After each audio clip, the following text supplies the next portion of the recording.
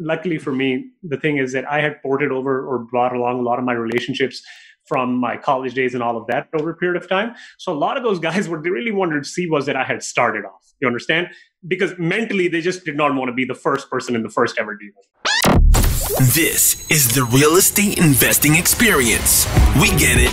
Real estate can be rough sometimes, and that's why we bring in the experts to talk about the experiences you won't hear anywhere else with your hosts, John Cohen and Chris Grinzik.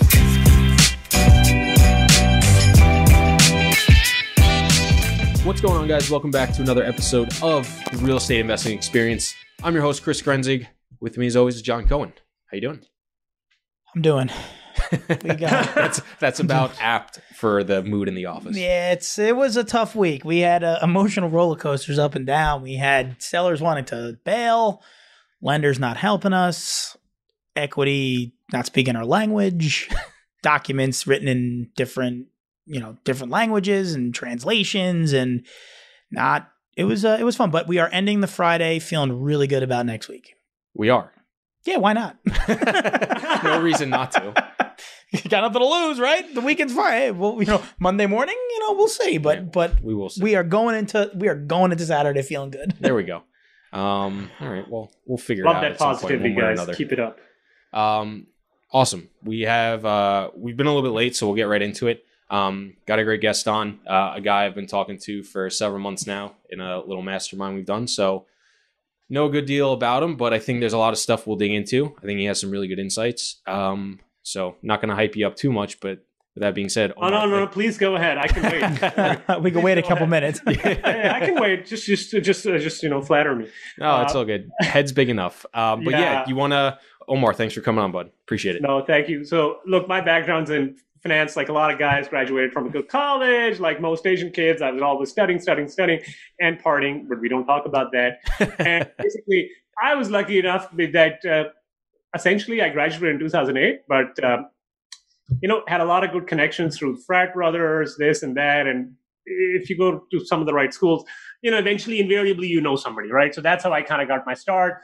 Did a lot of portfolio management, oil and gas deals, structured a lot of deals in investment banking, M&A stuff, all that kind of jazz. And then when I moved down to the US a few years ago, I was trying to think, okay, like, what do we do? What's the next thing? And what I really didn't want to do was be sucked up into this vortex like a lot of my colleagues. Everybody's like a director of investment banking or executive or MD. And the one thing I was realizing with a lot of these guys was, and even some of the guys who were older, who were my bosses, was that they were making good money, don't get me wrong, but none of them were making what you call fuck you money, right? Where you make it for 2 years and then you kind of walk away sort of deal, right? None of them were making that.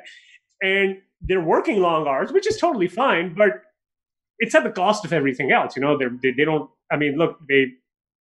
most of them are divorced by the time they're 40, right? They all drink a lot because, how else are you going to paper over the void in your life, right? And that sort of stuff. And it got me thinking, because my family is very entrepreneurial. So the one thing that I'm really grateful to my parents was the fact that they were always there for the right, all the right big events. And I was like, man, I was very grateful that I grew up, in a decent household, we didn't really want for anything. And I needed to figure out what to do, right? So luckily for me at that time, I had a really close family friend of ours. They are a very big industrial family in Toronto, and they were reorganizing their office portfolio in Houston, because back in the 90s, when this guy's dad had come down to some trade show to Houston, and he apparently got roped into buying, like, over a period of years, $60-70 million of office properties in Houston. And now, as they're older, the new generation wants to get their money, that sort of estate planning thing. He's like, hey, you're in Texas or Dallas. Why don't, you swing down? I'll meet you there and let's kind of figure it out. So I kind of helped them restructure their portfolio. Like, everybody kind of gets what they want. So nobody's at each other's throat trying to kill themselves. Right. And that's kind of how I got my start in the US. And what helped me was I had a background on the finance side, just background myself. My family's fairly financially sophisticated, and we owned a lot of commercial real estate as a family, just as part of our portfolio. It wasn't our business. So a lot of those things really helped me out. And then, you do one deal, and you do two deals, and then you meet the right people. And the one thing I always tell people, two mistakes I made. I didn't move to the US earlier in my life, which is like the biggest mistake of my life. And I didn't move to Texas fast enough. And the other deal is that what I really liked about Texas, because I've lived in a few places, and I'm sure it's around the US as well, is that people are very entrepreneurial. People want to get shit done. And that's not really the case in a lot of countries, or pretty much any country that I've been to or lived in, right? And I've lived in 3 or 4 of them. So what I really liked was that when you do a good deal and when you meet the right people in the US specifically, they open a lot of doors for you. It's like, hey, man, you might want to talk to this guy. You want to talk to the people are actually very helpful. Mm-hmm. But obviously, you got to bring your A game, right? You can't be a doofus, right? So that really propelled my business. And I think I carried over a lot of my contacts from my institutional days. Mm-hmm. So that kind of helped. And now, the more deals you do, it's the same thing with you guys, right? I mean, you guys are a little bigger, but, you do more deals and more deals beget more deals. They beget more investors and one thing leads to another. Yeah, 100%. Just a couple clarifying things. You were from Canada and then moved to the US. Oh, I'm from Pakistan. I moved to Canada for college. Oh, okay. And yeah, I moved to Canada for college. But what happened is that the college that I went to, University of Toronto, within that, there's a couple of, like all colleges, there are fracts, there are certain colleges. And luckily for me, what happened is that the frat that I was in, and the specific college within the university that I was in, that was very heavily focused towards finance. Okay. Right? It's not because of me. This is sheer dumb luck. So that's how I got a lot of my breaks along the way. Right? Gotcha. Obviously, partying in this case really paid off. Big time. I joke around because I'm not a school guy, right? I played baseball and luckily I was decent enough at that school is whatever. The 2 things I regret: one, I regret even going to college, and I wish I would have started what I was doing right out of high school. But then the other regret was not going to a real school, forgetting baseball and networking. Drinking with a fraternity would have been more beneficial to me today than, drinking with my baseball friends, right? That didn't work out too well because, Well, it depends who your baseball friends are. Exactly. No A-Rod. I mean, that's a pretty different ballgame. And you know what? Funny story. I had a kid on my team. His name was Alex Rodriguez. So I do know A-Rod, just not the A-Rod. An A-Rod. I know an A-Rod. There you go. But no, so it's true. I say that, if you go to the right colleges and you network the right way and you're in a fraternity, drinking with friends can open up so many doors in the future. And I think that's a part of college that high school should talk about more and not necessarily about, oh, this is a really good business school. That's fine. But what are the inner workings there and who are the people you're going to be associating with and where do they come from? Mm-hmm. Because I think that's the big difference, to be very honest with you. I mean, I know a lot of people tend to hate on college. And I tell people, nope, you hate on Harvard because you didn't get into Harvard, dumbass. Nobody who went to Harvard hates on Harvard, right? And you don't go to Harvard because, oh my God, they've got the one textbook nobody else in the world has. Hell no. Because you go there and the type of people you meet, the exposure you get to certain things at an earlier age, just the type of people you meet. I'm going to be honest with you. The types, kinds, and exposure of things you get to do at such an early age where you can make mistakes, right? So you can make social faux pas and not get penalized.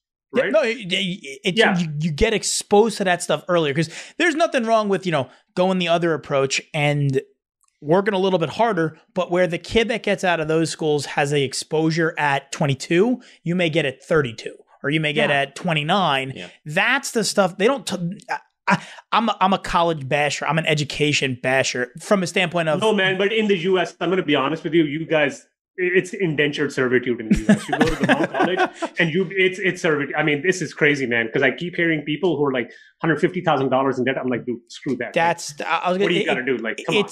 You bury yourself before you start.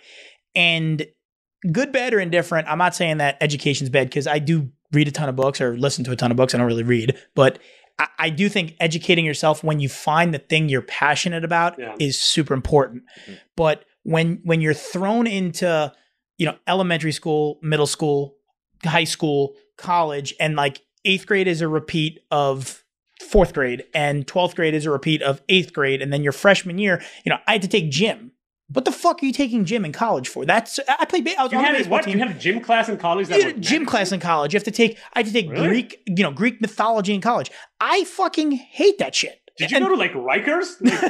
Take like gym class in college? But that's the stuff that they made. That's like the what you do. It's like in your first 2 years of college, it's irrelevant. It's like they're like reteaching you everything. So then you pick a major if you don't know what your major is, or I want to do business now. It's like, okay, well, now I'm 22. If I would have learned all that stuff when I was 16 and 18, maybe I'm making better decisions. Mm-hmm. Maybe. You don't know. Oh, no, I totally feel you. Like, No, I feel you, man. Especially in the US, I don't think with the way college education, how much it costs, at least, Yeah. to do colleges, you have no room to make a mistake. Like, look, in Canada, I know everybody bitches about it, right? But at least our colleges aren't that expensive enough that if you make the wrong turn once or twice, you're not a slave for like the next 40 years of your life. So that's what I was going to say. I don't think necessarily, do I think college can be done better? Of course, right? Anything can be done better. I think now it's just gotten to a stage where the cost associated with it is starting to outweigh the benefits for significantly more people, right? The person that's always going to be, you know, for Mark Zuckerberg, who invents Facebook, college was irrelevant regardless of price. Correct. Right? But, you know, 20, 30 years ago, college was relevant for 80-90% of people because it cost, you know, what, 10, 15, 20 grand in a private school, 15 grand a year. I don't even know. Now it's 40, 50, 60 university. $5,000 for the University of California, Berkeley in 91. I was reading some stat where like, it was like, no, $1,500 a semester. Scott Galloway is like a professor of marketing at NYU. And he was saying when he went to the University of California, his semester fee was $1,500. Right. So yeah, now what's that school now? 75,000. It's like 30 grand, yeah, 75 yeah. grand. So you know, that's my point. It's far outpaced the inflation of what, you know, you're getting for wages or benefits. So it's like, okay, now it's still hugely beneficial for a ton of people, right? Doctors, lawyers, people for finance. Not as much today as it used to be. No, of course, but it's still. But I would definitely want my doctor to have gone to college. I can assure you that. No, you have to go to college for it, but they're not making as much as they used to. No, of course. There's all of the reasons I can for that. tell you, But it's my still wife's a doctor. I can tell you, she's not making the same kind of coin that doctors 20 years ago. Exactly. But all I'm saying is it's still beneficial despite the cost. Of course. But it's less and less so for a lot of other, you know, if you're a art major, if you're a literature major, if you're a, you know, honestly, I don't even understand. Major, it's not worth it anymore. No. If you're an English lit major, I honestly do not even understand why. So all my dad said when I was going to school, I was like, I'm playing baseball. He's like, just don't go to school for liberal arts, please. He said, just don't do that. And I'm not a liberal arts type of guy, but I went to school for, I graduated entrepreneurial economics background, but I went to school for business school, but that's not whatever. But my dad's like, just do not declare liberal arts because that's literally 4 years in the garbage. Yeah. I will say the other part that I think a lot of people now are taking for granted is the amount it makes you grow up during that time period, especially if you're on your own. That's the part people don't take into account. So like I think about who I was at 18, 17, whatever. I was 18 and who I was at 22 coming out of it. Yeah. And I don't think I would have been nearly as far along as if I went to like a community college and I lived at home. Now, can you get that without going to school? 100%. You go living on your own. But but you get the education part, right? You get the education part. You don't get the socializing part and the like emotionally and mentally growing up and handling yourself in situations. Yes, that's the part that goes unsaid. Like I said, I think the two things that people don't talk about enough when it comes to education is you grow up when you live alone. Mm-hmm. And the doors that you could potentially open with the people you surround yourself with. That is, I'd pay $200,000 for that today. Mm-hmm. I would definitely pay $200,000 for that for college, but not where I went. I made the wrong decisions I played baseball at Queens College. Queens College is a good school, but I lived at home, right? Mm-hmm. You know what I mean? It was not what I should have done. Yeah. Well, think about it. Charles is how old, and he just went to NYU for his master's. You know, he went to NYU, the real estate school, to get his master's in development. And he said flat out, he's like, it cost me $100,000. He said, I don't know that I'll learn much, but I'm sitting down with, you know, endowment fund sons and, you know, massive, you know, net worth guys that, you know, I think it'll pay for itself in the next 5 to 10 years. No, and guys, a lot of people don't realize brand name matters so much. Like, trust me, you could be a complete dummy from Harvard, and at least at the first conversation point somebody drops, invariably the guy who went to Harvard will tell you he's from Harvard. but even if somebody else says, you know, he's from Harvard, you can be a complete dumbass after that, and at least for the first 5 minutes, people assume you're smart. Yeah, no, and that's all you need. Yeah. That's literally all you need. All you need is an opening. I actually have a question for you. You have your CFA, right? Yeah. You have no idea how many doors it has opened. So I was gonna ask that, and then I was also gonna ask, has any knowledge you've gained from the CFA helped you in the real estate world at all? Okay, look, To a certain degree, but not directly. Right. But I think for me, what the CFA really taught me was, and I tell this to everybody, look, directly, it has not helped me at all because I was potentially going to be an entrepreneur, so I wasn't going to go down that whole route. So it hasn't. But what's helped me, number one, was to realize just to shut the fuck up, go work and study. So work for 80, 100 hours a week, then study 20, 30 hours a week consistently for 6 to 7 months on end after that. And don't bitch and moan and consistently just work towards a target. That's it. Like nobody gives a shit because all it does is it says pass or fail. It doesn't say how much you pass by. It doesn't say how much you fail by. It doesn't tell you that. It's very binary. So what that binary forces you to do is to realize that a lot of times outcomes do matter. And outcomes are a result of processes. And if you don't put the right processes in place, then you got nobody else to blame but yourself because the exam is all about you. And in fact, I know this for a fact because I know this. I have had many people who were infinitely smarter than I was. In fact, infinitely smarter than pretty much everybody I knew. And the reason why they totally screwed up on the exams was because they couldn't manage themselves doing the exam, staying within time, and just letting go of things. So as an example, the whole deal with that exam, and by the way, any big standardized exam, it's not the CFA, is, look, if you get stuck on something, just move on. Just move on. Don't waste your time. Cut your losses. Move on. Because you're going to spend like 4x the time here, whereas you could go for 3 easy layups on the next 3 questions, get more points, and all you lost is this 1 point, right? People don't really get it. People get emotionally attached to like that one question or one thing or one outcome, and they can't cut their losses. And that's the thing it really taught me under crunch time. You have to know when to cut your losses. 100%. And just consistently work towards something. So because things aren't going to go your way. I mean, it's just the way it is.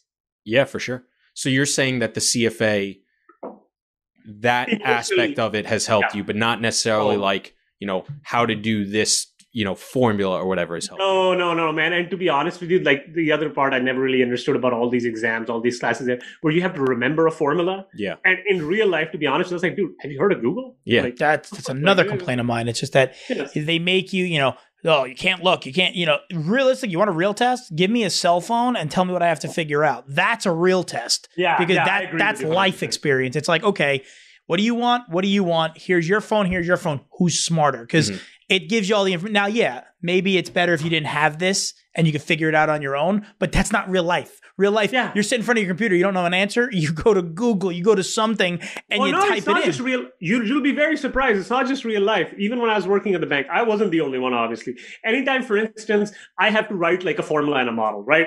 And I know how to write it, but you don't, right? Because you have to kind of visualize it and think it out, right?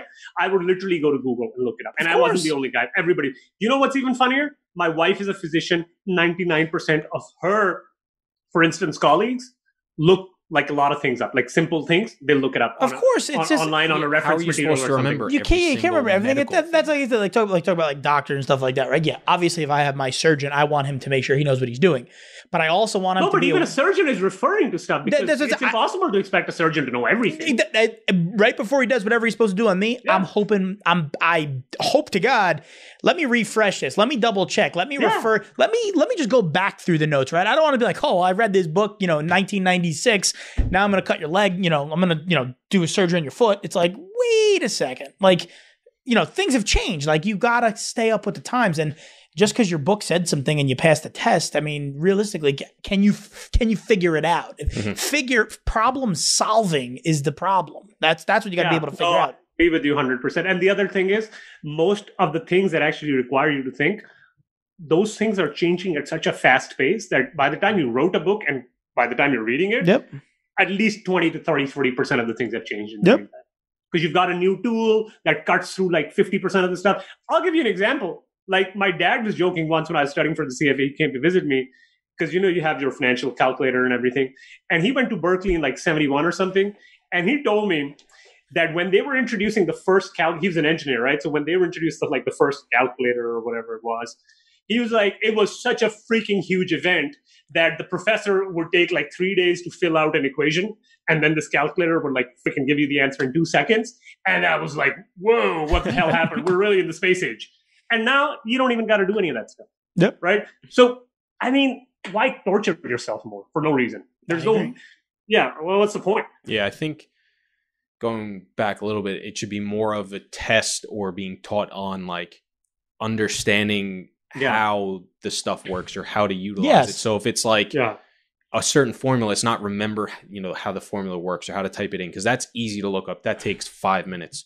What's harder to look up is, okay, how do I use this formula in a model? Or how do I implement it? How do I implement that tool, right? If you understand, I think that probably takes longer, and that you could, that's harder to figure out on your own or through Google than necessarily, reminding yourself of, what do I, how do I calculate IRR again? If I give you a screw and a hammer, you could get it into the piece of wood, but it doesn't mean that's the way it's supposed to be used. Yeah. That's understanding the why behind it is important, right? It's like, I'm strong enough, I could smash this into the wood.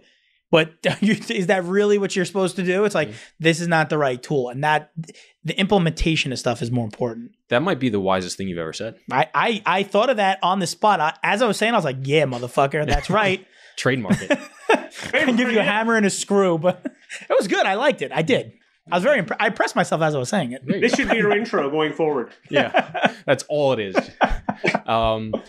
Awesome. I'm curious, though. You said your family owned some commercial real estate too. Was that, from a young age? Was it as you were growing up? Well, no, my grandfather owned it. And then, like his kids owned more and more. As you grow up, you own a portion of investments, and a lot of stuff you hold on to it because it's in the right locations and stuff. Mm-hmm. Luckily for me, what happened is that a lot of the stuff that we did own, and it was retail, no houses, weirdly. Everybody talks about like owning houses before they do this. And I would jump off a building and kill myself before I bought a house. Right. And weirdly, I never did it because I think it's partly because nobody they own their own houses and stuff, but not houses as investments. Right. So they did everything from like, you buy land. Again, this is, you've got money. It's like any doctor, physician, whatever. You invest your money sort of deal. It isn't like that's what they did. So everything from retail to buying land to that sort of stuff over the years. But the one thing I did realize was, because there were a couple of assets that we held, now I think we're going to the 5th decade of holding it, was that location matters so much that literally you can literally, all your sins are forgiven if you're in the right location. Yeah, literally. It's the real estate 101, right? Location. Okay. Yeah, I say people all the time, you buy the right piece of dirt, you can fuck everything up.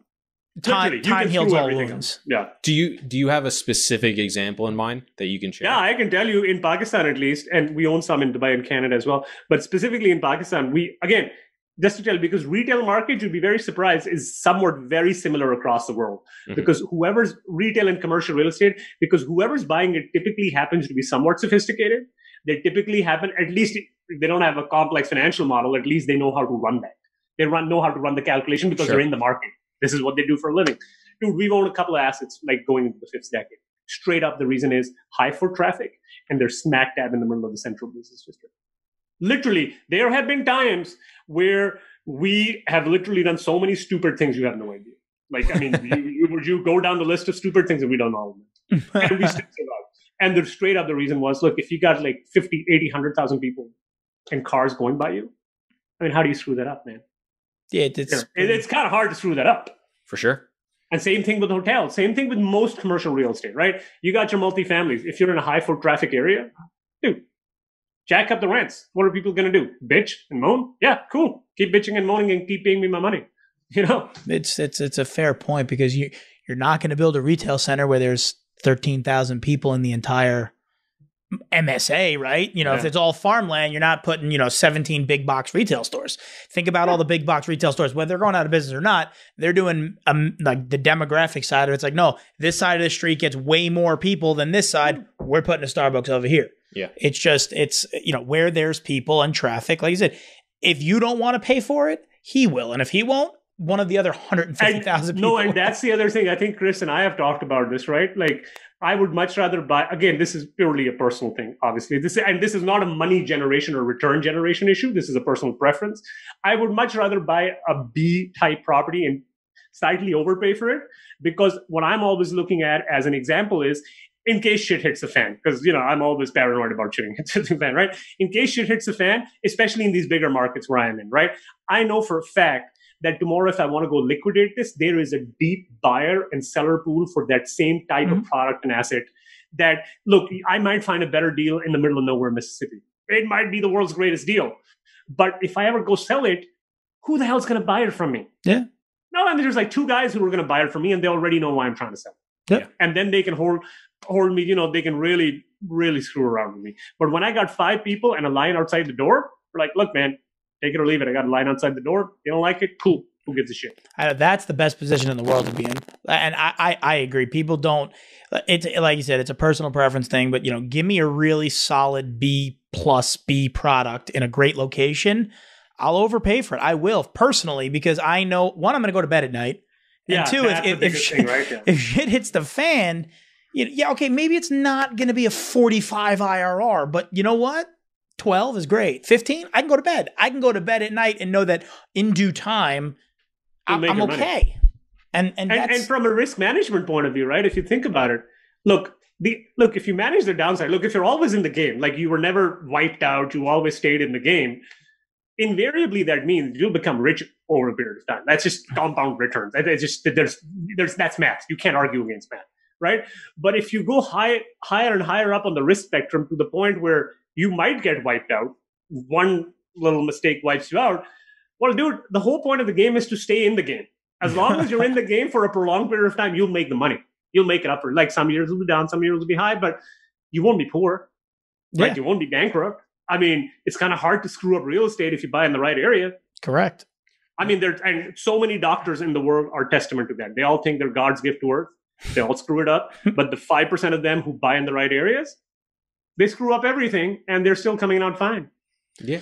Because you've got, if shit hits the fan, your person that lives in the A-class stuff, is probably pretty comfortable moving down into the B-class stuff if they have to, or finding. Yeah, but they're not going to move to C-class. They would much rather sell the house and the car, but never move to C-class. For sure, and that's the point. It's you're always going to have, an ass for that seat. Like I think about myself.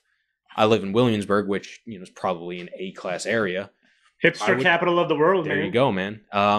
It's actually less hipster now than you would think. You got to go outside Williamsburg. Yeah, now it's like professionals. Yeah, now it's like if you're not hipster if you're in Williamsburg anymore. Now you're too mainstream. Yeah, you're main. You're like you're not a Brooklyn person anymore. You're like a city person. Yeah, it's like I lived in Bushwick before that, hipster. And that's where you find hipsters. But even Bushwick was starting to get to the point where it's like, even now, like if you want to be like the hipster, you couldn't live in Bushwick. It was even a little bit too mainstream. When I worked for Marcus and Millichap, you got to go all the way out now. When I worked for Marcus and Millichap and I was selling buildings in Ridgewood and Bushwick, and this was 2013, whatever, 14, 15, in that range. I remember it was like when hipster, like the word like came out, right? It was early on, and I remember a kid say like. He looked at it like it was a bad word. Like I'm not a hipster. Like I'm better than them. They're like poor peasant people way out in Ridgewood. I'm like, what? Like this? Like that's what it is. It is what it is. But you do still get it. But it's definitely more mainstream. But if shit hit the fan and my income got slashed, I would move to another part of Brooklyn that's not as nice. I would go move to a Bushwick or a downtown Brooklyn or what's underneath it. Park Slope-ish. Park Slope's really nice, but they're parts. I'm trying to think what would be a good example. I guess Bushwick, Bed-Stuy. Yeah, parts. Yes, but would you commit to the unthinkable and move to New Jersey? Forget that. Never. Yeah, so that's why all of Jersey's C-class. Yeah, there you go. I feel you. We're gonna have some angry letters, angry texts. The entire Jersey area just rips us. You better watch out, man. I live pretty far away, but you might have some guys just whacking you over the head with a golf club or something, man. But that's the point. It's if B class, you've got a lot of stuff, and the really nice thing that I like about B class right now is because there's so many people chasing returns. They're forcing B class into like A class. Yeah. And people are trying to argue that, but there's people making C into B class. I don't buy that. There's not a lot of C that you can turn into a B class. Yeah, you can't even add any amenities, right? With the C class, the problem is you can't. It's the amenity issue that comes into play, right? I feel it just looks like C. That's the problem. You can't change the structure. That's the problem, right? Yeah, I think part of it is like.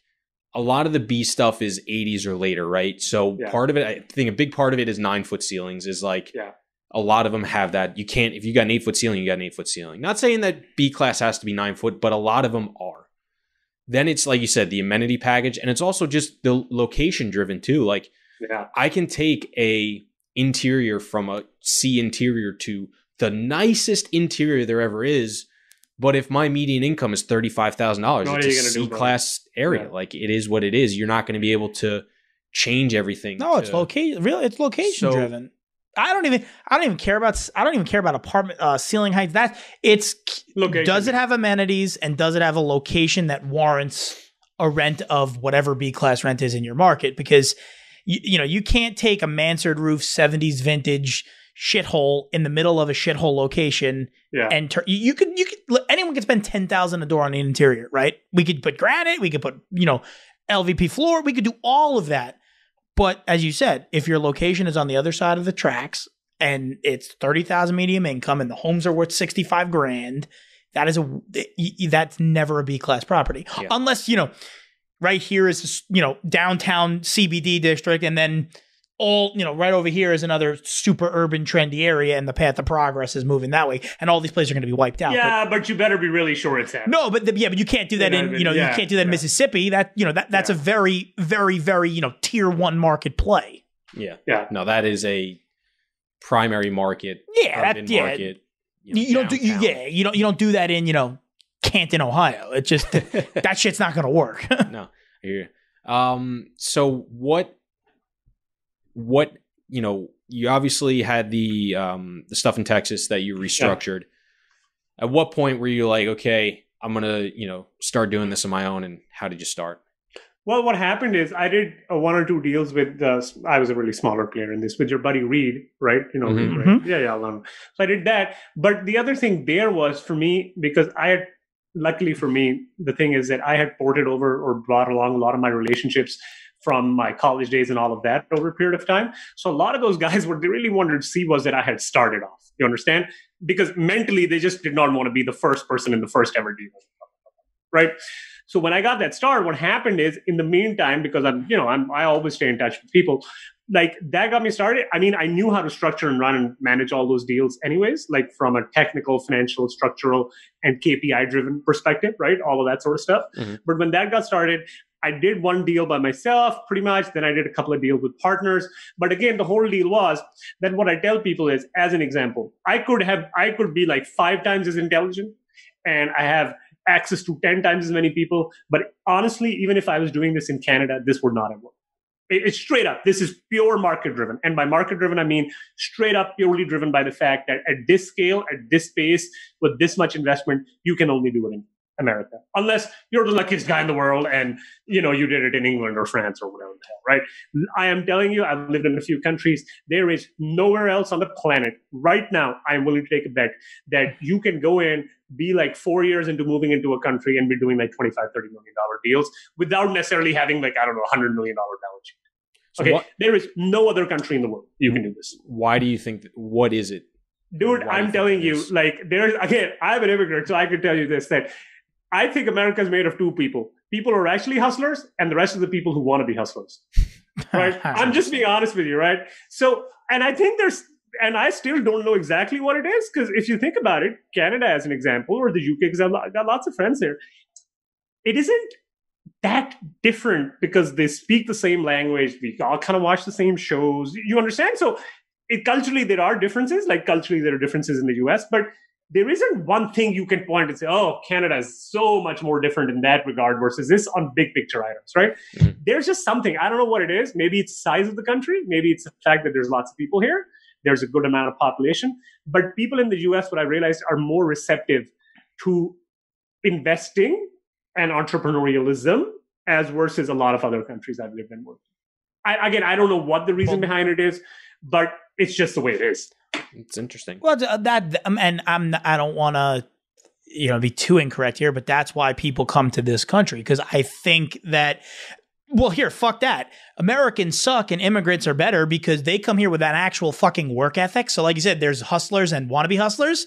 Immigrants come to this country and they work their ass off. Americans sit here and get lazy and don't do shit. That's why that opportunity is there. It's because our own people in our own country are fucking lazy. Yeah. And there's a lot of us. There's a lot of people, but immigrants come here with, maybe it's the cultural differences in the other area where they come here and they're, there is opportunity. It can be though, because I can tell you, I'm an immigrant. It's not just a cultural difference issue, because if it was a cultural difference issue, you could just stay in your own country and do the exact same damn thing. You know, right? I you could personally work think harder in your own country, and I'm telling you, you're not going to make that much progress. I just think that this is pretty fucking shitty to say, but I think Americans really truly are so lazy.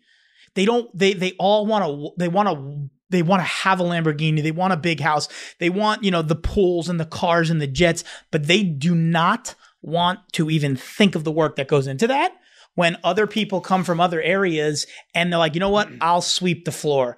I will do this. And then while I'm doing that, I'm learning more. I'm educating myself more. Then I'm going to go out and, buy a multifamily building, buy a retail center, whatever it is. I think people they work harder. When they come here for an opportunity, whatever that is, and they work harder than we do as ourselves. I mean, you see it. I mean, it's like this. It's like, there's so many examples of the guy that comes here with nothing and then he builds a ridiculous company and he's you've seen it across the board. Turn of the century, you have lots of Jews coming in, very successful community. You've got lots of Italians coming in, very successful. Lots of Irish people. Like, if you ask people 150 years ago, would Irish people be successful? People would freaking laugh at you. And now 14% of people in government and really high positions are Irish. I read that a few days ago, right? So you have wave after wave of particular immigrant groups coming. And man, I'm telling you this, man. Let's put it this way. If you cannot find a good look, so some social issues aside, I can understand there are certain times when luck is just bad. What are you going to do about it? But for the average person, if you cannot find a job in the US, let's put it, a reasonable job. Nobody's saying it's got to be the best job. Okay? Honestly, I'm telling you this, man. You are going to be in a world of hurt if you go to any other country on the planet. Yes. You are not only going to world of hurt, not only are you going to be in a world of hurt, people are going to rub it in your face that you are a freaking dumbass. Yes, exactly. That's like nobody, you can do it here. If you apply yourself this much, that's why it is, there's so much opportunity in this country, because if you apply yourself this much, it's amazing what you could accomplish. But if you apply yourself this much in other parts of the world, you're worthless. It's just never going to happen. You're not even able to get out of bed in the morning. Yeah, I totally agree with that. And the other thing also, which I've really found out is, I love this about Americans, is when most of my investors and continued investors, right, not just the original ones, right, people who have come along over the years, they have been straight up because of referrals. People are very open to giving referrals in the US. People have no problem telling their friend, hey, I worked with this guy, he's really good, you should talk to him. People have no problem doing that. That's not always the case in other countries and other areas. Yeah, now, I don't know what it is, but I have had so many people say, hey, man, you're doing a really good job, because you have to do a good job, obviously, right? I really want you to meet this guy. And it turns out that guy gives me $500,000. Yeah, that I can't speak to other areas, but I do know here, when you perform, people like to brag about their performing asset, whether it's an individual. It's hey, I want to introduce my friend. Everybody wants that guy. Yeah. It sounds strange to me that it wouldn't be that way anyway. I don't know. Because it just I'm telling you, man. It just makes logical sense to me that if somebody is looking for, you're talking to a buddy and something comes up and you're like, oh, you're doing that. And you're like, yeah. And if they express interest, say, hey, talk to, the guy I'm using. It's a warm, it's like a warm lead basically for whether it's, a service or a product or whatever. It just, I don't know. Obviously, I'm only from here, so I don't have. See, but I have a pet theory on that. And I think the theory, at least my pet theory, at least the one that I'm going with these days, is that I think, look, naturally, America is a country of immigrants to a certain degree, right? Mm-hmm. And every generation of people, persons, whatever groups you want to call it, they have come, they've hustled. So there is that concept of just coming and hustling, at least in the popular culture. There is the concept of hustling, right? It's not, for instance, considered low class to hustle. Let's put it this way. In a lot of countries, it is considered very low class to hustle, or at least interesting. Do it. Yeah, that conceptually makes sense from my knowledge of certain people and just having a couple friends. That concept, and like you said, you're buying into it. I can totally get behind that, because some people look at hustling as like it's a that guy's a like a panhandler. It's like it's not looked at as oh, wow, that's really cool. That guy's making it happen. But I do think that in this country, I know for a fact that people envy that. Wow, that guy really make it happen. He's getting out of bed. He's hustling. He's making it happen. I mean, we have it all the time. Like some of our older investors, I love that you guys are young and you hustle, right? Like it happens all the time. That's the other thing I've had a lot of times. I think you hit the nail. I've had so many people tell me, I thought that wouldn't happen, or I thought that's kind of weird. So many people have told me, you know what, man, I like you hustle, but the other deal also is you're young and I want to back a young manager. Yes, that is a big one too. That is so common. You have no idea. And that's not the case. In most other countries, it's like, you gotta be 50 before people take you seriously. Yeah, I think I've had that a little bit, but I've definitely, maybe not directly in words, but I've definitely gotten that sense from a lot of people where it's like, oh, you're how old? You're 28? That's amazing. Like, like let's sit down, let's have a conversation. It's, because I think a lot of it is, like you said, everybody starts at some point, and the people that have money that are looking to invest passively have probably done the same thing, gotten through it, and had success. And they're like, okay, this is, like a, cut from the same cloth type thing. Exactly. This is a way I can invest in something I like, as well as, give back or support something that I am a fan of or I am a product of. Yeah. It makes a ton of sense. I think that we get that. Like, I know some of our older investors and some of my guys that I know for a fact they're guys like, we have, Larry Silverman owns a ton of buildings. Why would he invest with us? He does it in New York and New Jersey, but he loved what we were doing when I was 24. And, 7 years later, 6 years, 8 years later, he's still investing because he loves the fact that I brought him an opportunity at 25 years old, whatever it was. And he's like, wow, this is my way. He's 60, probably, give or take. It's like, oh, look, he's doing what I did, and it's giving me more diversification to something that I would never have access to. Mm-hmm. And I think they like that. I do think they like that. I think they like that aspect of it. Yeah, I think it makes sense. And I think it's interesting to hear that because I know, when I first started 3.5, 4 years ago, whatever it is now, it was like, how am I supposed to contribute to money raising? Like, I'm a 24-year-old kid. Like, I don't know dick. And I think it's, one, you get to a certain stage and it's you have enough to be dirty and you're never going to know a whole lot more until you've done it for 30 years. There's an upswing and then there's a slow growth over the next 30 years. And it's like, at that point, it's okay. You just, you got to know enough to be able to be comfortable and go out and do it. Mm-hmm. Not too much else, especially when, you have the resources of, you and Don as well kind of backing me up at the time. But it was the thought process of like, why would somebody do it? And I think it makes a ton of sense that, the way you guys are phrasing it and putting it together. Yeah, but it's only in the U.S. I can tell you that. It's interesting. Only in the U.S., baby. We've actually had recently a lot of people from out of the country signing up as leads on our website. It's been unreal. It's been interesting. But the other deal also is the amount of yield you can get in the U.S. You're not getting. Well, that's what I say. I think that has to do with the yields that the U.S. gives. Like, I know Reed, very good friend. He has a bunch of people from Australia and other areas that invest, and I do think he's. I don't want to say he shifted his product class, and I don't want to speak for him, but I know they're buying much nicer, newer stuff because I think the yields and the risks are far better here than where they may be deploying their money. So I think that's another reason for it because, you can get, Canada, you can't buy shit. It's, dude, you got to sell a portion of your soul to be able to afford a parking lot. Yeah. It's even like this, we have a group of Israeli investors. Their cap rates in Tel Aviv are like lower than Manhattan. Yeah. It's very unaffordable. Dude, in Toronto, like if you go to Toronto to buy something, your cap rate is like 3%. I was about to say, it's like 2-3%. I know that because I had a friend who was, I remember he sent me a deal in like Cleveland. He's like, look at this thing. It's like a 5 cap. I'm like, don't buy that. But he was from Toronto. But he's like, no, it's right. Oh, it's so close. I'm like, yeah, but don't buy that deal. But he loved it because 5%, I could buy that cash. It's like 3 times my return at home. I'm like, that doesn't mean it's a good deal. Yeah. Well, it's also interesting too because, and Omar, correct me if I'm wrong, a lot of other countries don't have nearly the same scale of large multifamily. Yeah, it's not just the scale. Does. It's also straight up. It's a scale issue. You're 100% right. The other issue also is the maturity of the market. Because for instance, you can get a loan. First of all, dude, you can't get non-recourse loans anywhere in the world. Are you freaking kidding me? Non-recourse? When I moved to the US and somebody told me you can get non-recourse loans, I actually choked on my food. I was like, are you kidding me?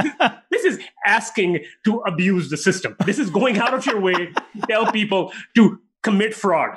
This is asking to commit fraud, right? This is literally putting a billboard on your building saying, please take all our money and run away. Right? Literally. But apparently I was wrong because look, that's part of the way business happens. But so the market is so mature on the lending side as well. Look, you guys go to get homes. It's like these lenders fight like cats and dogs, and the difference is like 2 basis points. Yeah. Right? But look, I mean, you guys fight like cats and dogs to get the deal. So I'm not saying you guys aren't fighting, but the market is so mature. The biggest deal is non-recourse loans. Holy shit. You got to be kidding me, man. Plus the terms you get on the loans, right? Man, we closed a deal in Atlanta 2 months ago or 1.5 months ago or whatever. It's a bridge loan. And my interest rate is 4.5%. So that's it's funny because kidding me? We're closing a deal next week, and our loan on a bridge loan is 4.43 today. Yeah, because LIBOR went down by that. And I was kicking myself the other day because LIBOR went down by 10 days. I was like, oh, you got to be freaking kidding me. But these are nice problems to have is what I'm trying to say. Exactly. Dude, it's great. You cannot get a 4.5% loan this big with so many easy things. You know, you can get out whenever the hell you want. You get rehab dollars, blah, blah. Best of luck trying to get it. Unless, I don't know, you know the prime minister of the country and you live in a third world country and it's a banana. Yeah. Short of that, you're not getting these loans. I don't care how big you are. It's not going to happen. Yeah. No, I think all that's really interesting because we definitely live in a bubble, whether it's the country or even just, you know, the U.S. real estate investing market / world. And it's like, you know, that bubble is, you know, the country is what, 330 million, and the real estate investing is, you know, maybe a couple million people. Like, yeah, but 330 million people who are rich relative to the world. Not 330 but what I'm saying is yeah. You know, we look at the world as, you know, our bubble, and we don't think about how the other, you know, 7.3 billion people view the world. And if, you know, the rest of the world is 2 caps and you can buy 5 caps in the US, that's amazing. Hence why we're selling deals for 4 caps in Florida. But like, you don't think about it. You just see, you know, rates have come down, you know, cap rates have come down from, call it 6 to 5, right? Just for argument's sake, and, you know, top 50 MSAs. And you're like, oh my God, like how much lower can it go? But you go out, you know, you go right over the border and, you know, you're buying stuff in Toronto for 3 caps. And it's like, you know, sometimes because we live in that bubble, it's tough to put things in perspective of the world. And that's why you have so much foreign money coming over, buying stuff for ridiculous low prices because it's better than where they would get it back home. Same for us, right? That's why we're buying in Florida. Yeah. It's not why we're buying in New York. Correct. It's just a little bit shorter distance from here to Florida than China to, you know, the Carolinas. Yeah. So I think it's really interesting. What are you guys doing going forward? How are you guys looking at the market, looking at deals, investing, stuff like that? Look, I can tell you this, all this hype about a recession, again, I don't have a crystal ball. Of course. All this hype about people telling me about a recession, I just think Americans are morbidly obsessed with the end of days. They're morbidly obsessed true. It's so that true. The day of reckoning is coming and we're all going to die. I don't know why y'all are so freaking obsessed about it. I have no idea, but y'all are so freaking obsessed about it. It's kind of funny. Trust me, guys. If the day of reckoning comes, it's going to come to the U.S. the last. Okay? You're going to have lots of time to prepare, okay? Lots of time to repent for your sins. Now, that doesn't mean you do dumb shit. All I'm trying to say is, look, if you're buying a decent deal, there's $100, whatever, $7,500 rent upside, and your interest rate is 4.43%. Jesus Christ, what else do you want, man? Yeah. Like, seriously, what the hell else do you want? Do you want somebody to just come to your house in the middle of the night and give you a pot of gold? Like, that is literally the next step. I think in regards, I think the last recession was so bad. Yeah. Yeah, it's just in people's heads. No, now nobody wants to put their neck out. Nobody wants, now everybody, well, I told you so. I told you so. It's like, you've been telling me so for 4 years, right? Like, it's, at some point, it's a boy who cried wolf. Yeah. But at the same time, I do believe that you are right. I think just inevitably, you know, we're all, whoa, we're so, this is so bad. We, you know, everybody likes to complain. Yeah. There was some video. And look, hold on. One more thing though, by the way. Yeah, we all bitch and moan, but it's all the freaking tax benefits you get. Are you kidding me? Yeah. The tax, I can tell you this because I've got lots of Canadian investors and a couple of British and UE investors. The tax benefits that you get in the US, let's put it this way, cost segregation, can't do it in Canada. Can't even come close. Yeah, there you go. Nothing like accelerated depreciation exists. So I literally have investors who look at their K1 and tell me, dude, honestly, if you didn't even pay me cash and I just took the depreciation losses and in the end you just gave me the equity return, I would still be coming out net ahead of everything. See, like that's the stuff that. So we got to start raising money from the UK. People don't. I don't think people do a good enough job at really pounding home the benefits. I got on a call yesterday with a lady who at one point told me your tax consequence was like $15,000 on the capital gains. And I'm like, what do you care? Then lo and behold, it's like 80 grand. And I'm like, listen, you don't understand the benefit of investing in this property. You're going to net wash out. It's going to go away. You're going to show losses for years. Yeah. And we'll figure it out in 5 years from now. But she just couldn't get over the fact. She couldn't get over it. I was like, do you not understand this? Like, you're going to pick up so many benefits. You're going to get a $10,000 check and show a $30,000 loss on your K1. I can tell you this, you can't do it the same way, at least in Canada and the US. UK, you cannot do it the same way. Yeah. It just doesn't happen. I think that's really interesting. I didn't realize that. See, that's where I'm saying, like, a lot of the stuff that I think people take it for granted, right? If you're a US investor, you're probably only investing in US real estate. Not going to go outside the country, so you don't know any better. Same thing where we were talking about, hustle and stuff. I think the US has that culture, so that's why it's so, admired, or, people look at it positively, because we don't know any better. It's just what people do and successful people do. So It's the same thing. So it's like, if you don't have exposure to what, Canadian investing is like, and it's, now you hear about it a little bit through podcasts and stuff like in the internet, but you don't experience it. No. It's not like if you're a 50-year-old, man or woman, and you've been investing in Canadian real estate for the last 30 years, that's all you've known. And then now all of a sudden you invest in the US stuff and you get $10,000 and a $30,000 loss. You're like, holy shit, I struck gold. Yeah. So it's like, I think it's just all a matter of perspective, where it's like, if you've only been investing in US real estate for the last 5-10 years, you expect the depreciation, you expect the losses. And it's like, now it's like, okay, and your deal. So then when people come to you and say, well, your deal only makes 12%, or 10% or 5%, you have the expectation of all that basic stuff already. You don't have the background exposure to, the other side of the coin that the rest of the world experiences. Hey, and just to let you know, when people tell me like 13, 14%, what I tell people is, Ray Dalio, like one of the greatest hedge fund investors of all time. Yeah, his all-time track record, average annual returns are 14%. Okay? So shut the fuck up. Okay? 15 to 16% IRR on something with tax benefits. This guy is net, but you still, once he gives you the money, you still have to pay income tax on it and capital gains tax on it, right? So give me a freaking break, man. If you can net 15% and you're bitching about it, give me a freaking break. I want that to be the clip. It's like 14%, fuck you. It's true. Literally, Ray Dalio, one of the geniuses of all time. He's netting 14%. What the hell are you complaining about? It's mind-blowing to me when you present a 14, 15, and they look at you like you fucking shot somebody. They're like, this guy's sending me 30s. I'm like, he's a fucking moron. That's it. Just, you don't understand. I've had an investor who tell me I only invest in deals that are 20% IRR plus. I was like, dude, give me 1 second. I will change the exit cap rate. Get back to you. No worries. It's just like, hold on. I'll show you 30%, baby.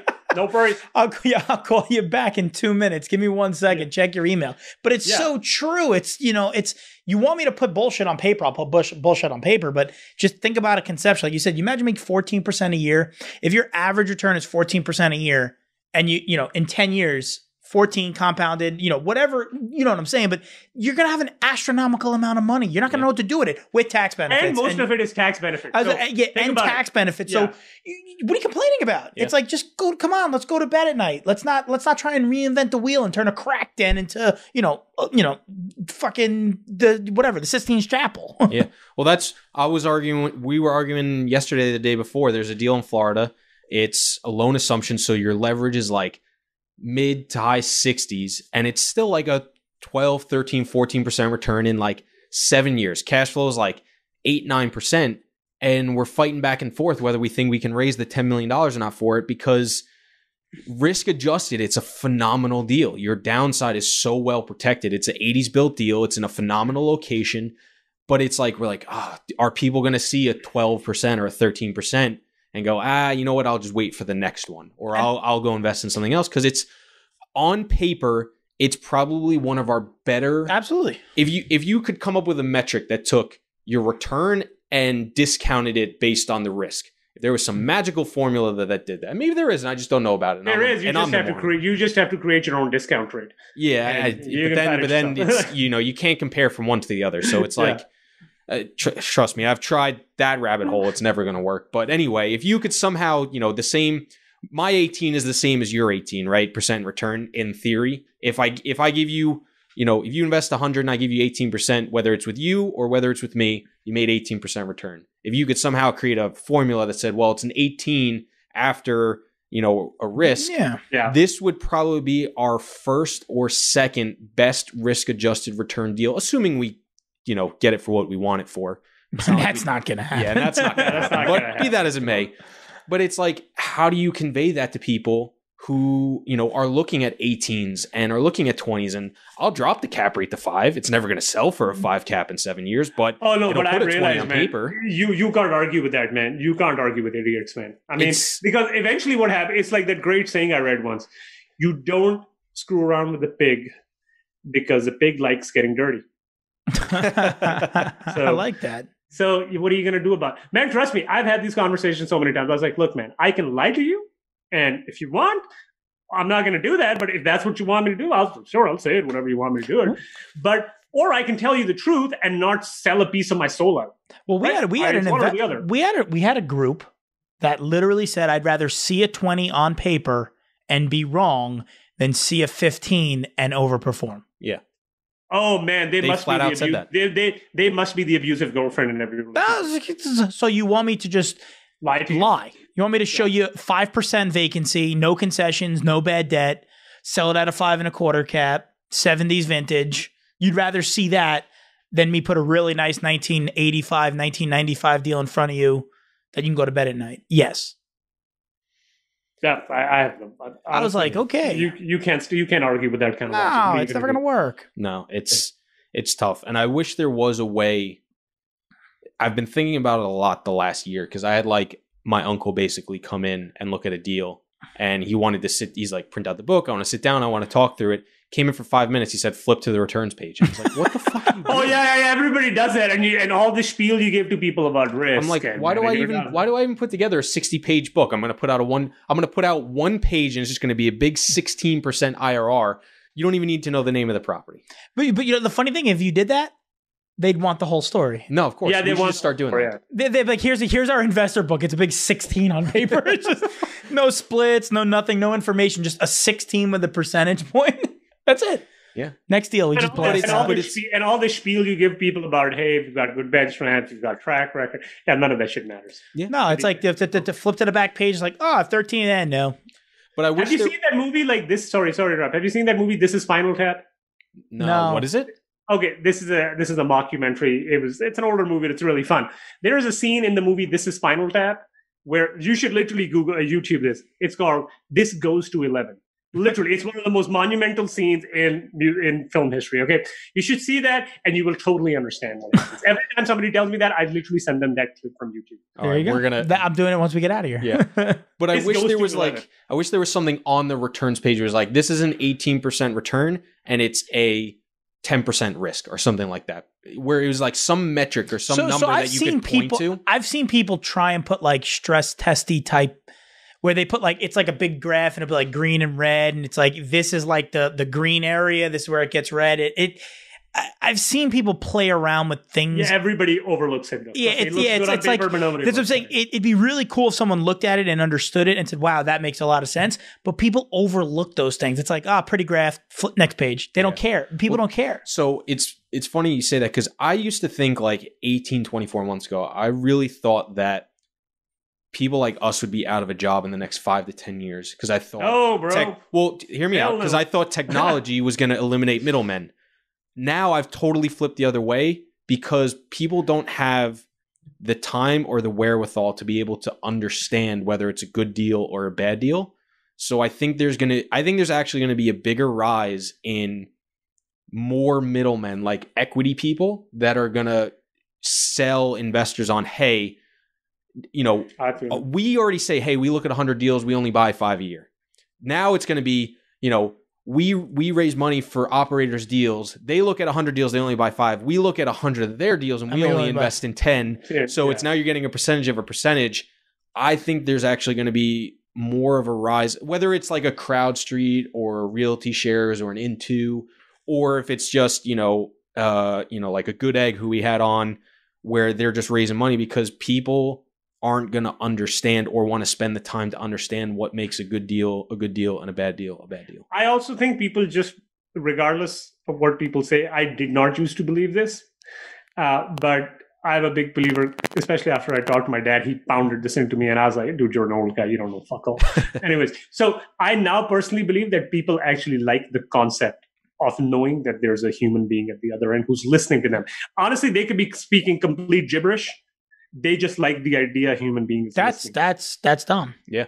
He hates having, like, he wants to pick up the phone and speak to someone, and as do I. Yeah. You know what drives me crazy in today's world when young, and I'm only 32, but I'm not 60. But can you do this? And it's like, no, hold on. I go to a website and I pull up a chat and I'm like typing to. I'm like, pick up the motherfucking phone and call somebody. I hate the easy way out, which is no communication with humans. A lot of people do that. It's a little different than what you guys are saying. Like, but I do agree that it's going to go back the other way. It's so far to I don't have to speak to humans anymore that I do believe it'll swing back the other way when human interaction becomes a thing again. Yeah. I think it'll depend on like how complex the task is. Well, yeah. Right? Like true. our stuff is very, it's not hard, but it's very complex. There's a lot of moving parts. There's a lot of knowledge you need to have that, the random person off the street doesn't have. But if it's, buying a, toilet paper, right? You just go on Amazon, you do it. You don't need a person for that. No, agreed. So I think it's I was really, joking around the other night in bed. I was order like, McDonald's. You don't need a person to take your order for McDonald's. Well, I heard that most of the drive-through windows at a lot of places are actually like outsourced to other countries. It's not even a person. Oh yeah, no, location. this is really old. One of my one of my family members. He's a Columbia graduate, but he's been in private equity since like the mid '90s and all. He's run $2 billion companies as well. His pioneering thing was, like, he's worth a couple $100 million now. His pioneering thing was that, in New York and LA, where you click on an intercom and somebody, whatever, an attendant says, hey, where do you want to go? Whatever. Like, these are really high class buildings, right? And they always have an attendant on site and so forth. Yeah. His whole thing was he built call centers in India and Pakistan where when you click that button, and these are ultra luxury apartment buildings. I'm talking like really nice ones.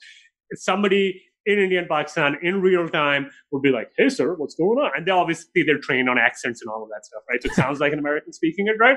And hey, sir, what's going on? How can I help you? What can I do for you? Do you want your shoes polished? Hell yeah, I'll polish your shoes. Literally, that was his entire day. Yeah, no, I was listening to someone the other day talking about that most fast food places and stuff, like when you drive your car up and you speak to the drive-through, it is no longer a person in the actual restaurant because it was a job that was way cheaper. And it's almost plug and play. It's, I want chicken McNuggets. Okay, that's a number 6, right? It's easy to give that information. And because of the internet and everything, it's so live action. By the time you drive up, it's on the computer. It's like, all right, I got to do a number 6. I got a number 8. And that's why those menus are so generic. And now some people, I don't want pickles. Yeah, they get that, right? It's easy to put that in, but it's not like you're going out to dinner and you're ordering a beef Wellington, right? And I want it medium. It's very, very, very cut and dry. You can't order a medium rare burger at McDonald's. It's like, I want a Big Mac, right? Yeah. Done. No question. So I thought that was really interesting. What you can get is an ice cream at McDonald's. Never. That's true. But although I did, after I hear that, I had to go to McDonald's and I saw the headset and I was like, this guy's fucking lying. What I just heard is wrong, but who the hell knows? Yeah, for sure. All right. I think that's a awesome place to wrap up. Yeah. Omar, thank you so much for coming on. No, thank you. This was awesome. I think you had a ton of interesting insights and experiences and stuff that people are going to get a ton of value from. If people want to learn more about you, hear more of your stuff, get in contact with you, where can they do that? So they can go to, first of all, I thought you never asked this question. This is the most important question you've asked. Okay. So they should go to Boardwalk Wealth, BOARD, Walk Wealth, one word. Right on the front page, we've got this little, 3 field thing. Hopefully you know your name, so type that down. You know your email, type that down. And where'd you hear about us? This podcast, right? And then, trust me, I will be in touch with you. Don't worry about that. Perfect. Awesome. Thanks so much for coming on. This was great. Hey, thank you for having me. Take it easy, guys. Thank Have a good one. Bye.